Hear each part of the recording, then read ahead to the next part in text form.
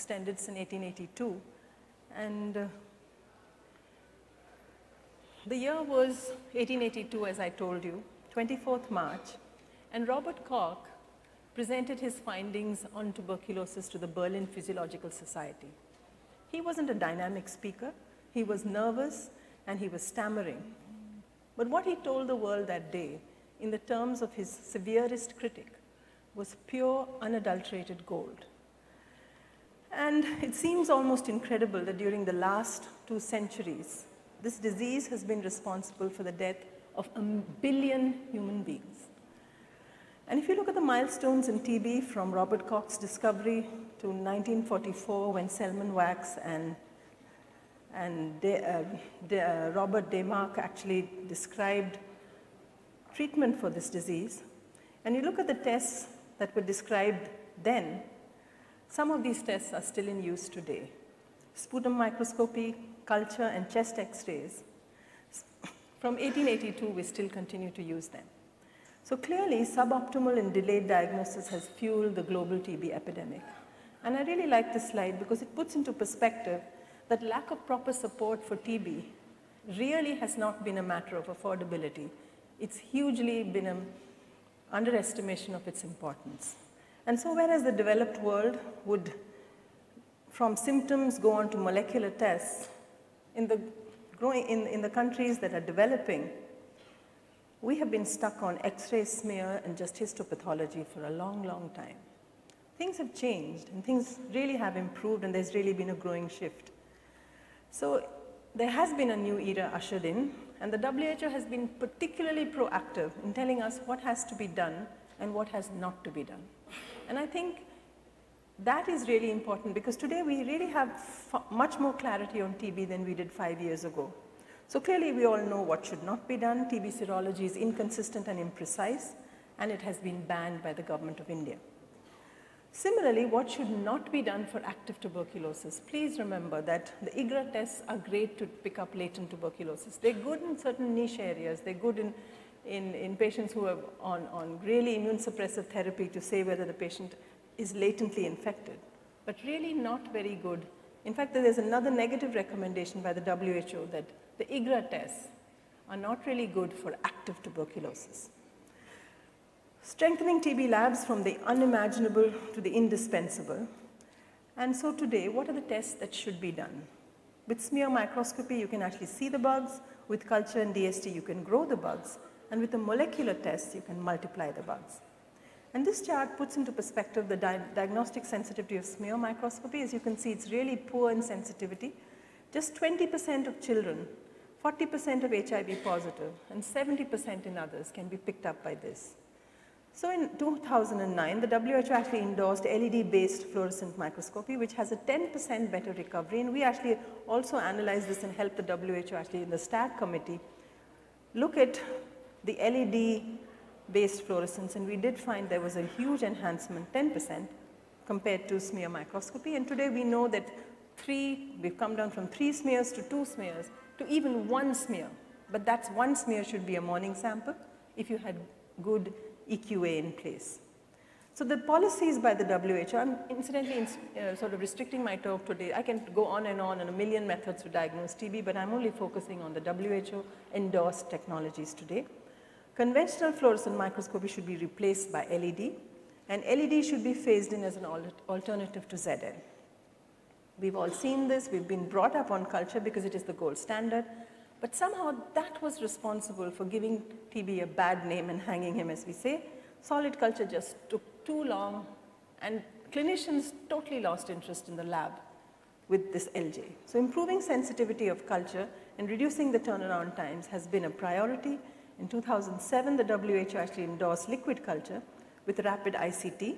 And if you look at liquid culture, 40% sensitivity in kids, 80% in HIV positive, and 90% in others. So liquid culture is accurate, but let's face it, it's poorly accessible in India. We've actually did a study of almost 15,000 samples and published this some years back, where we showed that clearly in pulmonary tuberculosis, 8.7 was our turnaround time with midget versus 33 days in LJ.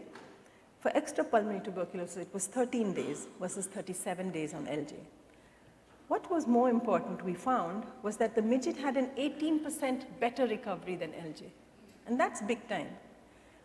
Also, if you had 3+ positive samples, your turnaround time was less than 7 days. We have clinicians actually calling us and saying, how can you give results in 4 days?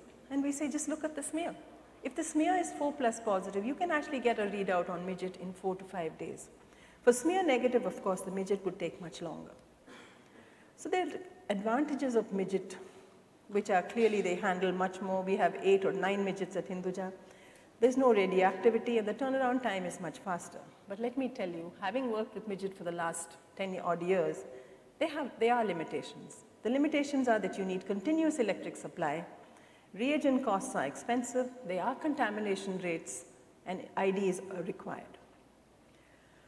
I think the world of TB is flat, they say, and all over the world, everyone tells you that.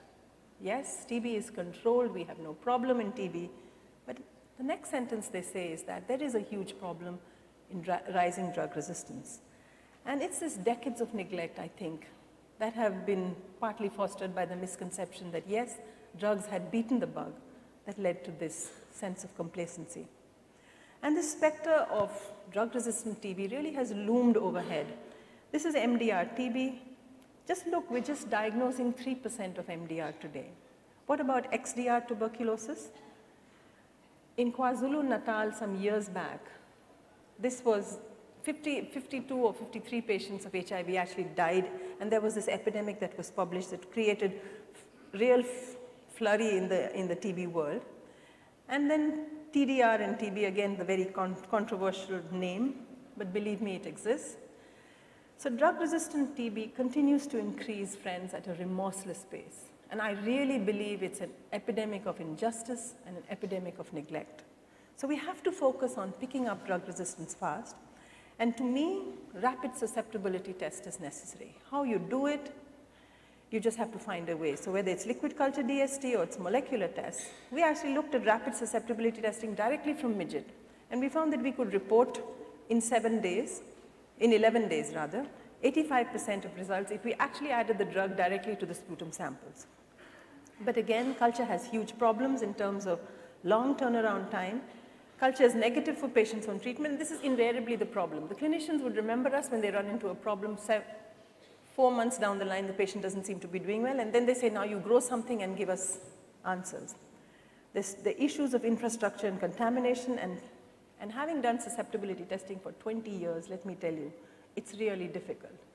Standardization of critical concentrations, inoculum size, and stability of drugs in different media is big, big time. So the current paradigm relies on symptomatic patients actually reporting to healthcare when almost 6 months later, after they have infected their surroundings and other people for 3 months. So undiagnosed TB really continues to fuel the epidemic. And if you look at this, a smear is positive 5 months sometimes after the patient has been coughing. So the use of molecular rapid assays for rapid detection of drug resistance today has come to stay.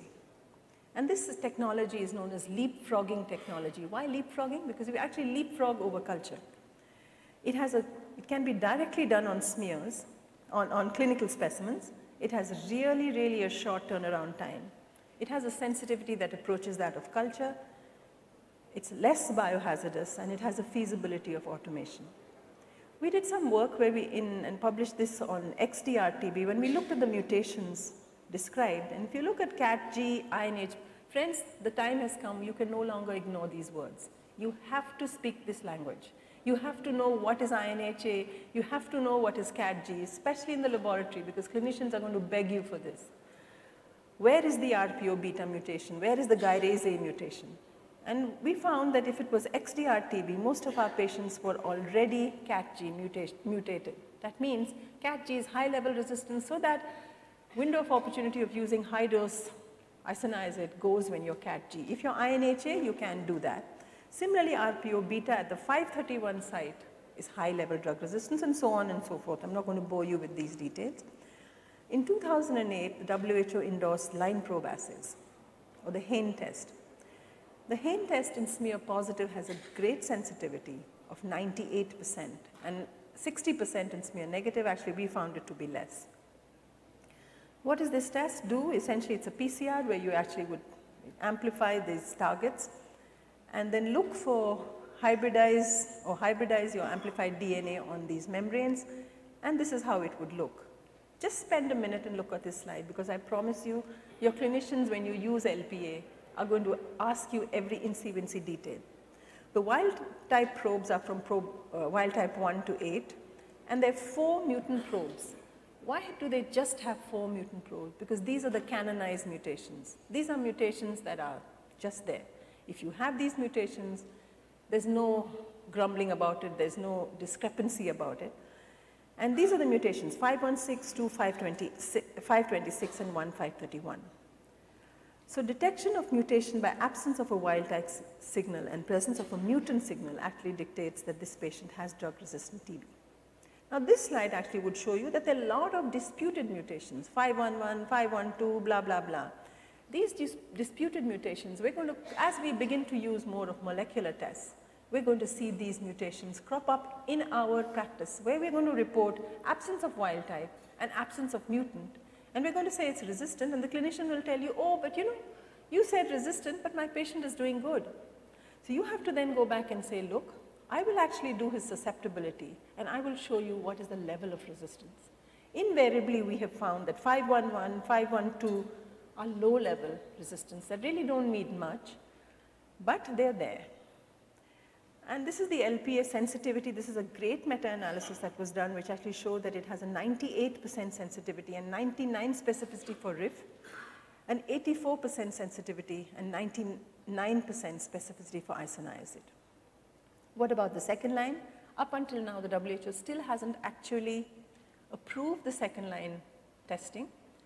In Mumbai, since clearly we are a hotspot for drug-resistant tuberculosis, we found that it works well. And I would urge you, if you have a first line going, at least for your private practice, bring in the second line, because it's a really useful test.